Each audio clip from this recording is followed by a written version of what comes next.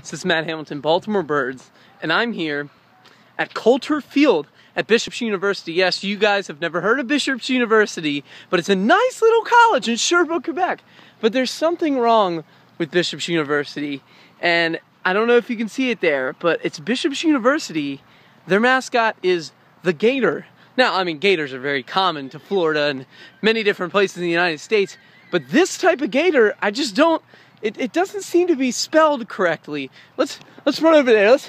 Let's take a gander at this gator sign, because I know Bishop's is you know, that's an English word, so I'm not really sure where this word gator comes from.